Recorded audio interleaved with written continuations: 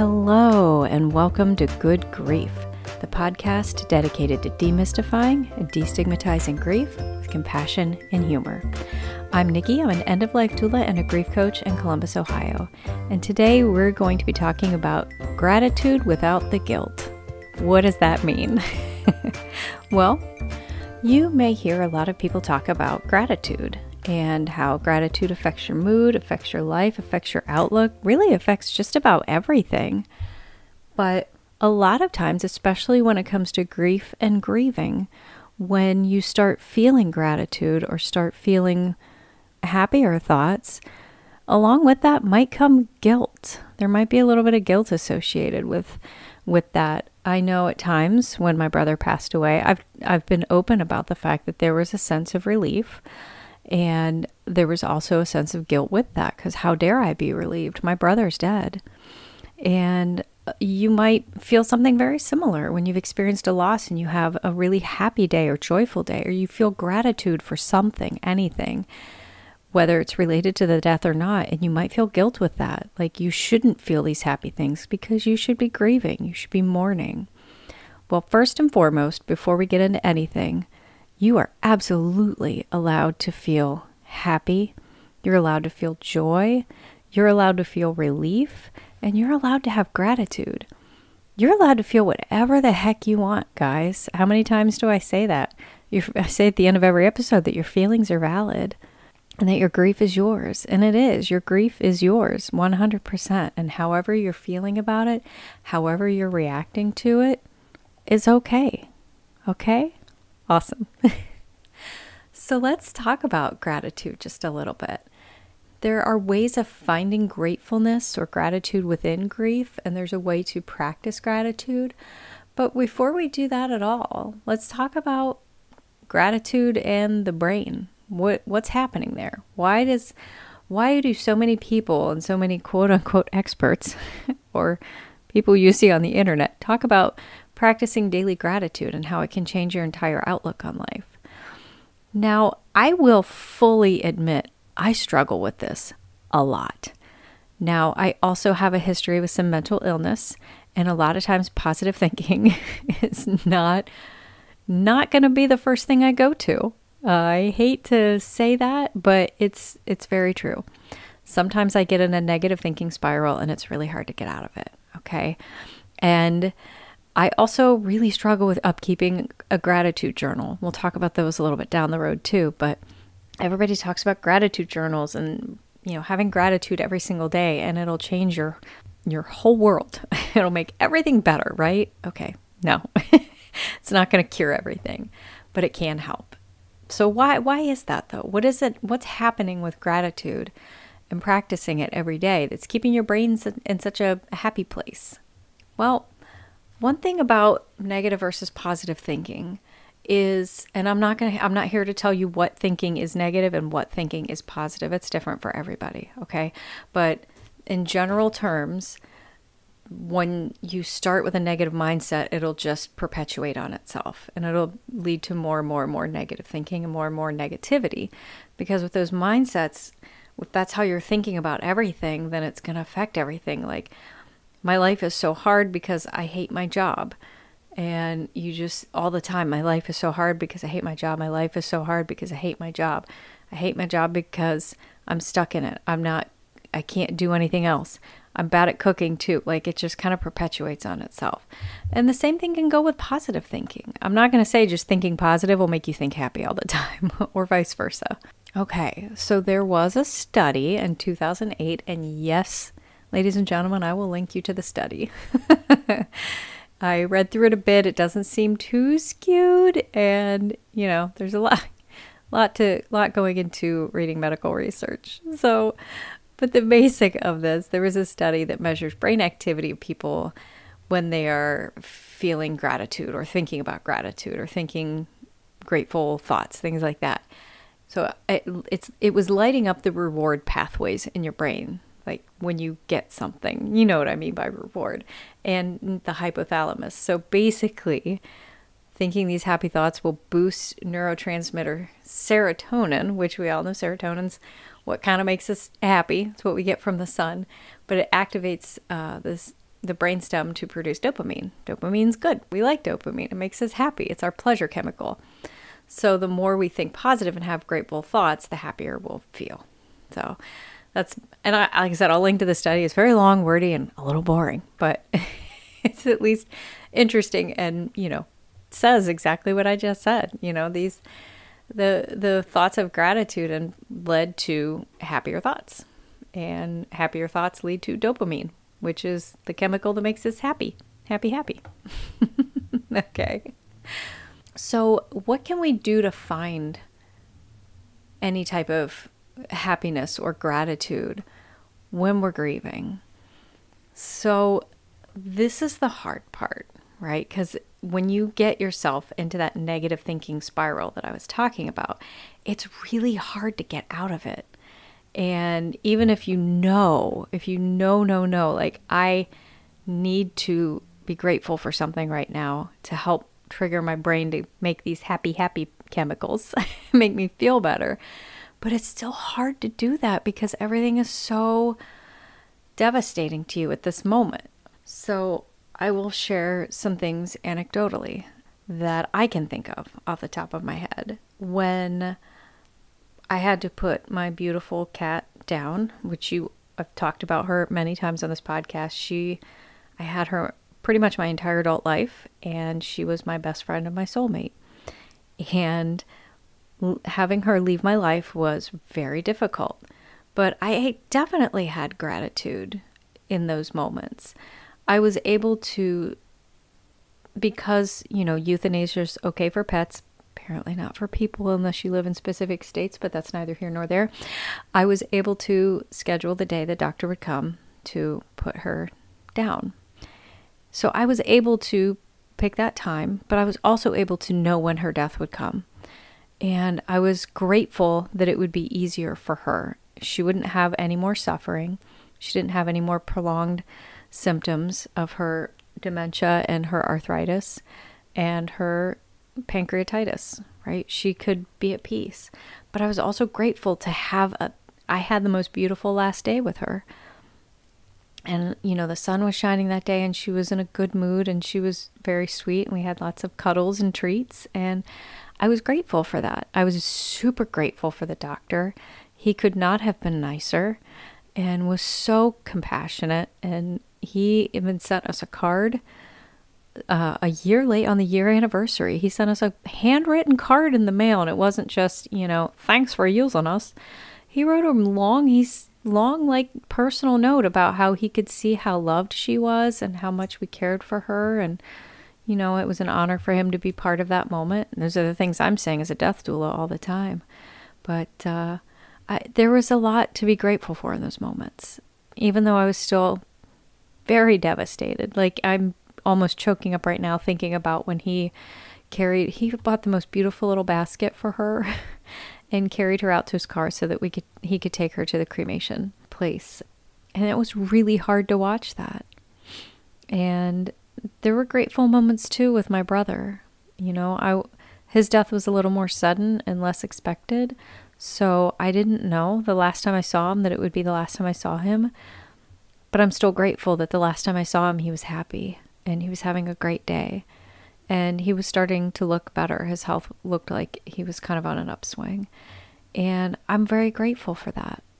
And also thinking about moments of, you go out for a funeral and it's a hard day because it feels permanent at that point. You're putting that person into their grave or their cremation or whatever is happening. It feels very final. But maybe that day the sun's out. Maybe there's a beautiful landscape in the cemetery. There's like little tiny things to see. Maybe you got to see somebody you haven't seen in a decade who was there just to hold your hand that day. So finding those little moments of gratitude can be absolutely huge. Okay. And I know it's hard. I'm not going to say it's super easy and you have to force yourself to like, all right, I'm going to look around and find something pretty to look at. That's not how it works. Something else to keep in mind is thinking about how your loved one that you recently lost would want you to feel. How would they like you to be holding yourself right now and holding your space? There's part of me that says if I die, heck yeah, I want people to cry. I met somebody at a death cafe recently who was like, I want people crying, falling to their knees and wailing because they just can't cope that I'm gone. And yes, that's flattering. But I would hope that my husband would not stop living his life if something happened to me. I would want him to be happy, even though I know it would be hard for him. But just think about that. If this is a loss of somebody close to you, how would they want you to feel right now? Now, with all this, with these feelings of gratitude, I did mention there might be feelings of guilt. You might think to yourself that how dare I be happy? But just remind yourself, or if you want, I will remind you right now, you're not grateful for the loss itself or for the pain that comes with it. I'm not saying that you're grateful whatever you lost is gone. Okay? If you are, that's your business. I'm not going to judge. But when you're feeling these feelings of gratitude, it's not necessarily you're grateful the person is gone. But maybe you're grateful they're not suffering anymore. Maybe you're grateful that they were in your life at all. That's a beautiful thing to be grateful for. That, hey, this person was in my life and they impacted me so much that I'm devastated they're gone. Back to finding gratitude in small situations. I spoke with somebody who is a new mom, brand new mom. And those of you who have children know that when you have a brand new baby in the house, you get to wake up all the time. You don't get to sleep a full night for a long time. And obviously that was really hard. Losing sleep for her was very difficult and it affected everything in her life. But she did tell me once, hey, I haven't got to watch the sunrise in years because I never wake up that early. And I got to hold my beautiful baby while breastfeeding and we watched the sunrise together. Like, what a great little way to find something nice and something to be grateful for in probably a very hard moment when you're just not sleeping and you're up with a crying baby who needs fed, right? But you got to see the sunrise that day. So, how can we practice gratitude every day? There's a lot of different ways to practice gratitude. Sometimes I hear a lot about gratitude journals. I mentioned that at the beginning, so let's talk about that. Gratitude journals are a way to take some time, set aside every day, to think about something that either happened or something in your life that you are grateful for. And the studies on that have shown, and I don't have an exact study, I've just read so much of this and from so many different places, and they're saying the studies say, so I'm just going to go out on faith that there really were studies on this. Forgive me for not looking for those. But there have been a lot of studies on how, well, I mentioned the one, how positive thinking can help affect you, but just taking some time every day to write it down, get your brain thinking about it. And if you you can write it as a list. One of the gratitude journals I used to keep was just that. It was 3 bullet points, and I would just write out 3 things I was grateful for.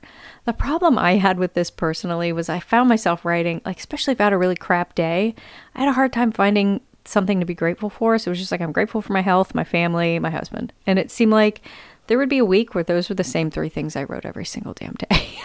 Okay. And that's not really helping because you have to stretch yourself a little bit. Of course, I can be happy for my health every day. What else can I be grateful for today? Even if it was just the sun came out for a few minutes or it didn't get too hot today. So finding those little moments of gratitude and just writing it out means you're specifically setting aside time to really think about it, because taking that pen, getting out the notebook and physically writing it down, your brain is spending time. It's not just laying in bed being like, all right, the sun was out today, I didn't have a headache, and my husband's great. That took about 8 seconds for me to say that. So you're thinking about it for about 8 seconds. Spend some more time on it, right? That's why journaling is great for a lot of things. I've been journaling for years. I've got a whole pile of them behind me that are all filled up. But taking that time to specifically handwrite stuff, and you don't have to if you don't want to. There are apps out there. I've heard of at least 5 different apps where you can do gratitude journaling every day and rate your mood, things like that. Use one of those if you want to. But it's just the practice of setting aside 5 minutes. 5 minutes is doable. You can do that on your lunch break. You can do it. I like to do it at the end of the day so I can reflect on the whole day. You can do it in the morning. You can do it when you first wake up. What am I grateful for today? What happened yesterday that I'm grateful for? So just taking the time to write that down every day. Now, outside of that, what else can we do? Well, when you're having a particularly crap day, even if you're not sitting down at your journal, it's not your sit down journal time or sit down gratitude time, find one thing in that moment that you can be grateful for. Even if it's something as little as my shoes are comfortable. I'm telling you, that can go a long way, you guys. As someone with horrendous arthritis in her feet, comfortable shoes mean a big daggone deal. Or, something as simple as I have a nice office. Like you're at a job, you're getting hammered with deadlines, your boss is being a wiener, and you can say, you know what though? I have this space. I have this office I can work in. I have a nice laptop. I don't know. Just finding, when you're in a real poop situation, finding one little nugget you can glimmer onto that is good can really change so much. Instead of, and it's real easy if you're in that crap moment of everything's going wrong, everything feels terrible, to just focus on what else is terrible. I've got all these deadlines. My father died last week. I can't get out of these meetings. My kids say my cooking sucks. My son's flunking out of school. What else is wrong right now? Okay, well, I guess the dog hasn't been washed in a while and he smells bad. It's easy to start picking out all the bad things when that's what you're focusing on. If you can start practicing every chance you get in a bad situation, finding that one glimmer of hope, it'll train your brain to see that all the time. It will. I promise. I struggle with this. I really do. And I'm not the most positive person every day, but there's hope, guys. I promise. Okay. And then when you feel those feelings of gratitude, don't feel bad about it. You're allowed. I, Nikki the Death Doula of Columbus, Ohio, give you full and unlimited permission to be happy. You're welcome. Okay. Now, without further ado, now that we're at the end of the episode, it is time for the Death Deck. Woo. All right. I'm shuffling it. And I really am doing it, you guys. I'm not just making this up. Okay. Oh, I love this question. I love all of them. Okay. Would you ever consider going, quote, old school and having a funeral at your home? A, nope. There's a reason that funeral homes were invented. B, yes, if the service involves an urn, no coffin. Or C, totally sounds like a warmer, more personal goodbye. You know how I feel. I don't even have to answer it. It's absolutely C. I would love to do that. It's even a service I will be providing for my customers, is to help with home funerals. And yeah, 100%. I'm all for it. A lot of people might find it's icky. That's okay. Well, I would like to hear what you think. Let me know. You can find me to tell me your thoughts on home funerals on social media. I'm on Instagram, Facebook, and TikTok, all at Nikki the Death Doula. And you can reach out to me via my website too, nikkithedeathdoula.com. But most importantly, don't forget to follow me wherever you're listening right now, be it Spotify, Apple, Amazon Music, not Stitcher. Stitcher's gone. Wherever. Google, I don't know. Wherever you're listening, follow me. And please, for the love of Pete, leave a review. It's huge, you guys. If you haven't done that yet, it helps me out so much. The more reviews I get, preferably good ones, the more people will find me. That's just how these stupid algorithms work these days, unfortunately. So, you know what else you can do that would help me out a lot? You can come over, check me out on Patreon. Patreon.com/Nikki the Death Doula. That would be amazing, you guys. I would really appreciate it. I love to be providing more pro bono work, but in order to do that, I need your support. So check me out over on Patreon. You get access a week early to my podcast, ad-free, and twice weekly grief affirmations. And hopefully I'll be having some Q&A sessions, some live chats, all sorts of great things available for my Patreons. All right, and then one last huge thank you to BetterHelp for sponsoring my episode. BetterHelp is the world's largest therapy service, totally online. means you don't have to wear pants for therapy anymore, you guys. You can tap into a network of over 25,000 licensed and experienced therapists who can help you with a wide range of issues. And if you want to start, you just answer a few quick questions about your needs and preferences, and they'll match you up with the right therapist from their network. Then you can talk to your therapist however is easiest for you. You can do it via text, you guys. Chat, video, phone call, whatever. And you can message your therapist at any time.